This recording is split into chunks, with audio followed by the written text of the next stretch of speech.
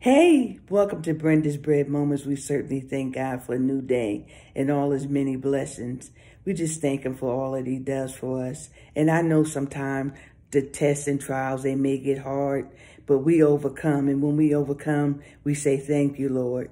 And we want to just pray for everyone to know that you have power, and that power comes from God. You have power to speak things into existence. Do you believe that?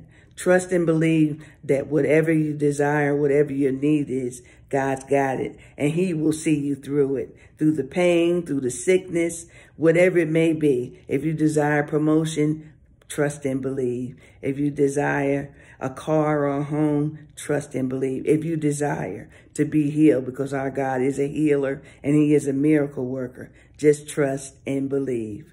That's all I wanted to say to you on today. Remember, you've got the power. Just trust and believe. Until next time, please subscribe. And I also want to say welcome to all my new subscribers. And if you're here for the first time, go ahead and subscribe. There's more to come. Until next time, bye-bye. Be blessed in the Lord, and you are wonderfully made. Bye-bye now.